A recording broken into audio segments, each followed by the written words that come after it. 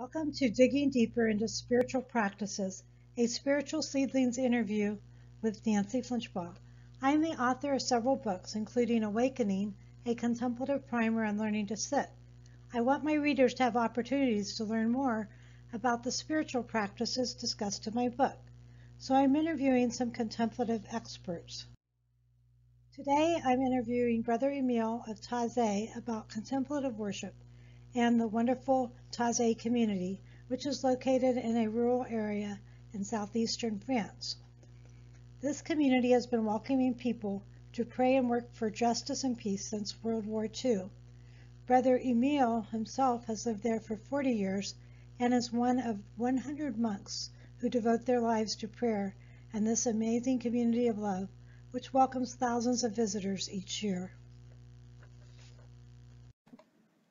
Good morning. I'm Nancy Flinchbaugh with Spiritual Seedlings, and this morning I am so excited to be interviewing Brother Emile from the religious community of Taize in a small town in northern France.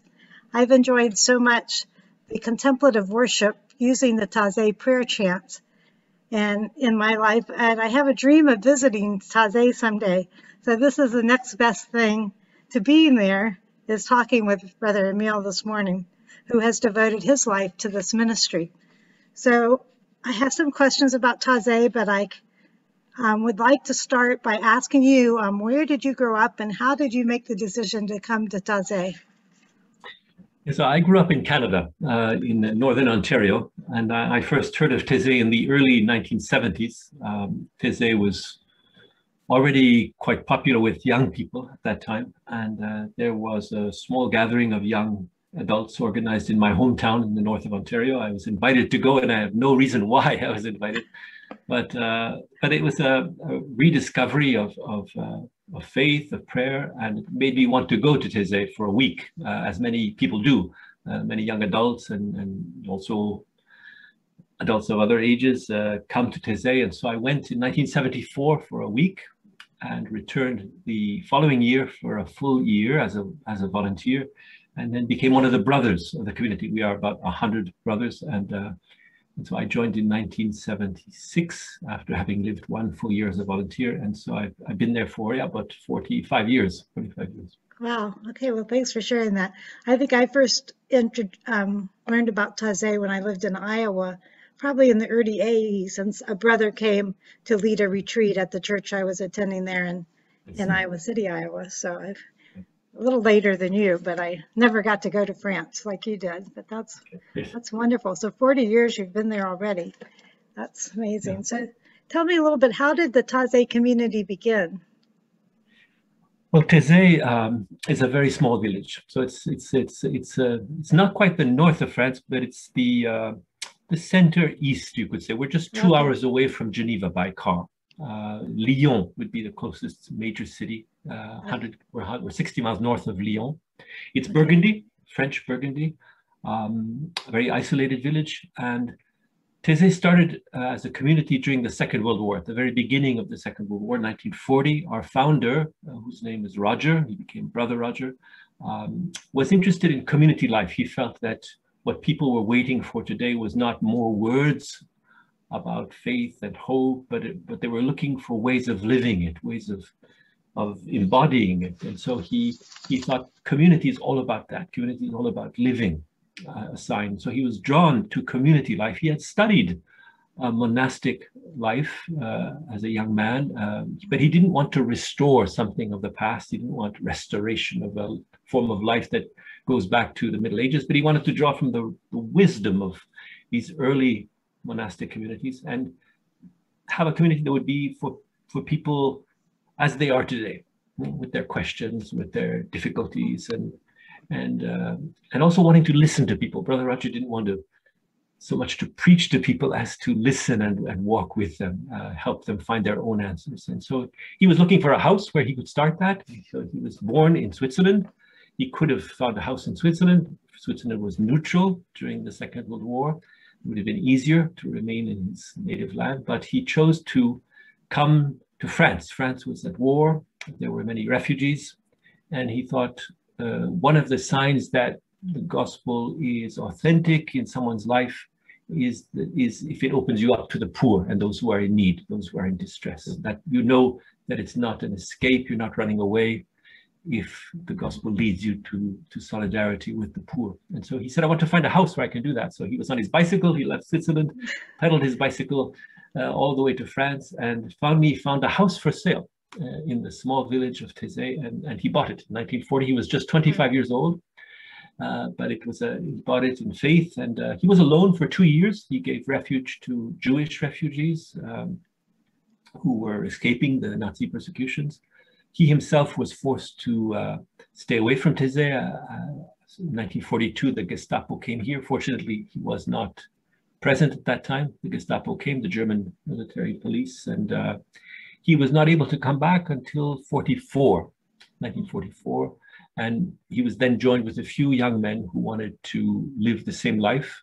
And that's how the Taize community started. And it grew over the years. And it drew people from different churches, Catholics and Protestants. So that's why we say it's an ecumenical community composed of people from many different Christian origins who want to work for unity, not uniformity. Diversity is a good thing, but unity, not using diversity as a pretext for division, but live the sign of unity, as Jesus said. No, people will believe that if he prays to his Father, let them be one so that the world may believe. That when there's a unity between people who are very different, people sense there's something of God.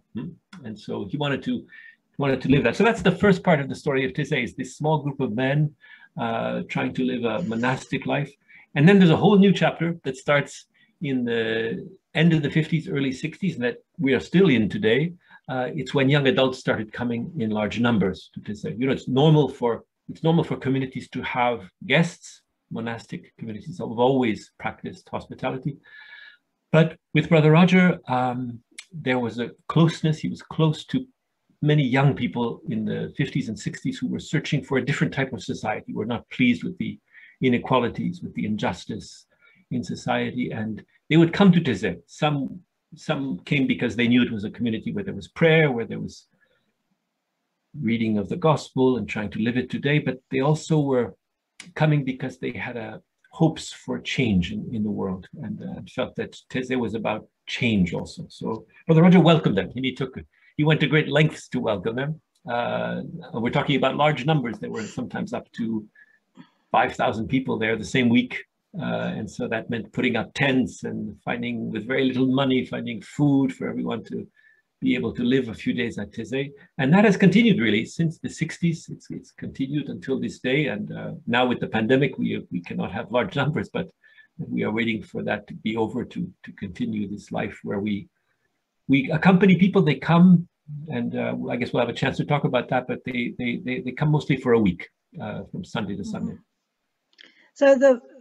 So I always heard it was started after World War I to pray for peace, but it's really a much deeper mission of solidarity. And starting something in France during the war was a very scary time, I'm sure, for most people in France, because they all World War II, of course. World War II was a time when there was also, I think, among many people, the intuition maybe that a very individualistic way of living was not going to be helpful, no? And that we had to look for different ways of being together, and not looking for what's easy. Now, it's very counter-cultural. It doesn't go with the culture very much. But Brother Roger used to say a lot, where things are too easy, there's no creativity. He felt that we are creative when we are facing a challenge. We are facing a challenge. And for him, welcoming refugees and then later on welcoming young people was a way of facing some of the challenges of today. Well, that's beautiful, and it is a challenge to try to follow the gospel in today's world. It's more important than ever, I think, for your ministry. So tell me about the community's prayer, how that's changed over the years as the number of visitors has grown. Yeah, so I mentioned that there was a kind of rootedness in the monastic tradition. So, monks, we all have maybe different mental pictures of what monks are about. Some imagine people with hoods walking in medieval cloisters, and that's not what Taize is about. But basically, the monastic community is people who choose to live together and pray together and work together. And so that meant having a prayer. Prayer was central, as in all monastic communities. So there was morning, midday, and evening prayer. And as is the case for many communities, we prayed with the Psalms, the book of Psalms, which were the prayers really of the people of the Bible. Jesus prayed them as well. We know in the Gospels, we are told that he prayed the Psalms. And we had some hymns. The community is composed, I told you, of Protestant and Catholic brothers. And so there were these beautiful hymns from the Protestant tradition that were sung. Catholic brothers came along afterwards. They brought some of the richness of their own tradition. And it was a beautiful prayer, but it didn't really allow people who were there just for a few days to really take an active part in the prayer. And so when young adults and other people started coming in large numbers, Brother Roger felt we have to change our style of prayer. And we have to find a more simple form of prayer in which people can take part, participate right away, not be spectators to it. And that's how these short chants, which are known as the Taize songs or Taize chants, that's how they started in the just shortly after I came, actually, in the late 70s. Our prayer started to be more and more informed by these songs. So instead of having long texts, we had these very short songs that are taken from the Gospel, that are taken from the Bible, that are taken from the Christian tradition. And there was repetitive chant. So it's not so usual to have this form of prayer in most of our cultures. It's not unknown completely, but it's unusual sometimes just to repeat a few words, to sing a few words over again. And that was a very important for many people who sometimes want to pray, but they have a difficulty focusing. They say, but my mind is caught up with many different problems at home, traffic. I don't really know if I can sit down and just be quiet and pray for half an hour. And this repetitive form of chant was a way of helping people enter into a more meditative style of prayer. So that was, I think, the biggest change in our prayer was that we've always had silence. Silence has always been an important part of the prayer, but these short songs, that was something new. That's sort of a mantra of sorts, like I meditate, but I also love Taize worship because you get into those very deeply spiritual chants that have a lot of meaning. And then it's also a time of just focusing and letting go of thoughts and being in God's presence. And being in God's presence, which is a very good definition of prayer, really, not just being in God's presence, just being there. And so silence is also really important in the prayer at Taize. So can you talk a little bit about that, what the silence is? Yeah. Well, if you think of thousands of young people gathered in our church at Taize every week, every day, 3 times a day, you can imagine the surprise it is for a young person of today. Suddenly there's silence, for 7-8 minutes, 3 times a day. Can you imagine the first time? People are used to always having something in their ears or always having some type of sound. Suddenly there is silence, and it terrifies some people. Silence can be terrifying. And the same people who are terrified by the silence are often those who will be the most grateful for it at the end of their week. Because they've discovered that I too can pray. It's not only for people who know lots about spirituality or who know lots about theology or the Bible, but I too can pray with my tiny little bit of trust in God, with these just few simple words. I can be in God's presence. I can be still. When we do silence, it's because we believe that God wishes to speak to us. God is speaking. It's a form of trust in the fact that God wants to be in touch with us. So we don't just repeat words, but we allow God's presence to come to us. And silence is a form of welcome, really. It's saying, I'm there.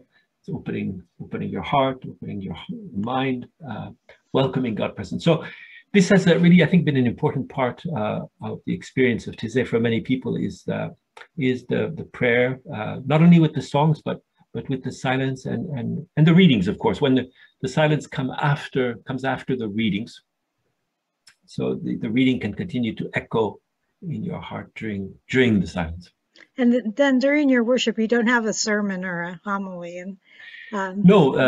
Often Brother Roger would often just say a short prayer at the end of the prayer. He would say a short prayer, which would It's not a homily, it's not a sermon, it's maybe just in 2 lines. It's sometimes helpful because for him, the prayer that he would write himself, it was often a prayer that he would write himself, was a way of helping people realize we are welcomed by God with all our complications. We sometimes dream of being, totally transparent, not having any problems, not having any issues, not having any difficulties. Of course, that's not reality. The reality is we come to God with our tiny ability to focus, but also all our distractions. We come with all our wounds, all the noise going on inside us, and then we let God welcome us. And Brother Roger would write a prayer where I think he would help people understand that you can come to God as you are. You can come to God as you are, and God welcomes us with our complexities, with our complications, and you don't have to wait to be changed in order to come to God. So sometimes this kind of prayer can be difficult, and so can you talk a little bit about that and what can help us persevere in prayer? Yeah, there is the enthusiasm that you can discover at the beginning, sometimes about prayer. We see that all the time. Maybe some of the people listening have been through that. You are very eager to pray. You have this moment where you, maybe last months, maybe last years. And then there are deserts sometimes. There are moments where you no longer feel anything. Maybe you no longer even have the desire to pray for a while. That can happen. The early monks knew all about that in the early centuries. They had a name for it. This moment where you don't feel like praying, you don't feel like being in God's presence. And often there's a people can panic then. They can think, oh, I've lost my faith, or that's over for me. But it's not really. It's normal to go through these moments. And the advantage of a community prayer is that when you're experiencing those difficulties, you can then rely on the prayer of others. You allow them to kind of carry you, and maybe the next day you are the one who's doing well and you are carrying your neighbor, your brother or sister. And so that's the advantage of community prayers, that if we were all alone, we might give up on prayer. We might give up on prayer. And so we've often encouraged people at Taize not just to pray alone, but to find a prayer group, to find a church, to find where you can pray with others regularly. Doesn't mean you don't pray alone, but you find also people that you can sustain, you can help, and they can help you when you need time. And there's a sign also that is given, of course, by being together. The Acts of the Apostles, the first community that the story is told in the Acts, it says they were together. They were together in one place. They shared food. They prayed. They listened to the word. So that's part of Christian faith, is to be together, to support one another, to help each other go further. And when things are really difficult, then sometimes we also want to talk with someone. We make space at Taize for people who want to talk. In the past, sometimes people had words that were quite pompous for these talks. You were a spiritual director. But at Taize, Brother Roger preferred a very humble vocabulary. Just to listen, to accompany, not give answers necessarily, but to help people realize maybe they don't have to dramatize what they're going through, the difficulty they're going through. They can be patient with themselves, patient with God. And so it's very valuable, I think, to be able to talk with someone about your own inner life. Yeah, we all need to be heard. I think that's beautiful. So if somebody would like to visit Taize, how do they arrange that? And how do you get there? Well, we hope that soon, in a few weeks, maybe a month or so, we hope again that it will be possible to come to Taize. There's a Taize website that gives information. So it's Taize.fr, FR for France, which has all the information about how to prepare for a week at Taize. It's good to plan to an arrival on Sunday, stay for a full week till the following Sunday. There's a program for each day, for the whole week. There's a program for each day of the week. Basically, it's participation in the community prayer. We have a moment where we reflect on scripture together. It's not a study as such. You don't have to have lots of knowledge about scripture to come. It's just people who realize maybe there's a source there. There's a wellspring that we can draw from. A word of hope, for example, that we have not produced. It's not just human optimism, but it has to do with God's promise. We need that sometimes. And so that's part of the day as well. And then there's sharing that will go on in small groups. According to age, we kind of group people who are, under 30, and then people who are, we call them the adult group that are over 30. There are generally about, in the summer weeks, there are 2,000 people a week, maybe 3,000 people a week. Maybe 70-80% of them will be under 30. We also have the youngest you can be is, I think, is 15, 16 if you're accompanied. There are groups of teenagers, but most are between the ages of 17 and 30, I would say, and then 30 and above, maybe 300-400 every week. Yeah. Well, I do really hope that I can come someday. And so you're hoping maybe within another month or two, they may allow you to start. Yes, we think that after the 15th of May, we think that it's very possible. We're waiting, of course, to see how the pandemic goes, but we've been able to welcome small numbers even through many parts of many months of the pandemic. But now France is in a lockdown, so we stopped for the moment. But we will hope to begin that again soon. Well, thank you so much for this interview, and perhaps I'll meet you someday at Taize after the pandemic. And we so love the Taize form of worship here in Springfield. There are 6 churches, and we take turns preparing a monthly service and have it at each of our churches. And it's a great way to come together.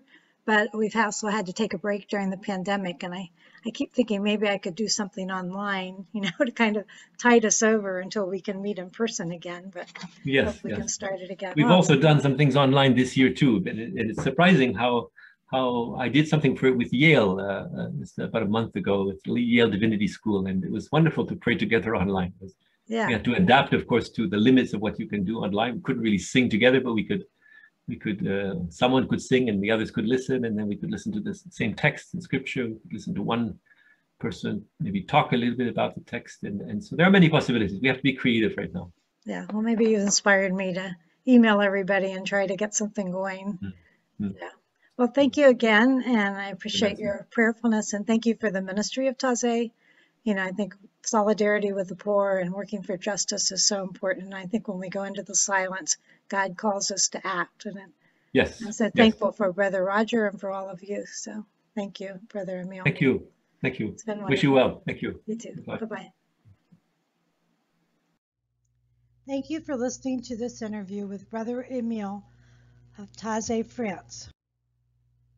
You can learn more about the Taize community on their website at Taize.fr, where you can listen to their worship and prayers, get daily prayers and scriptures, and much more.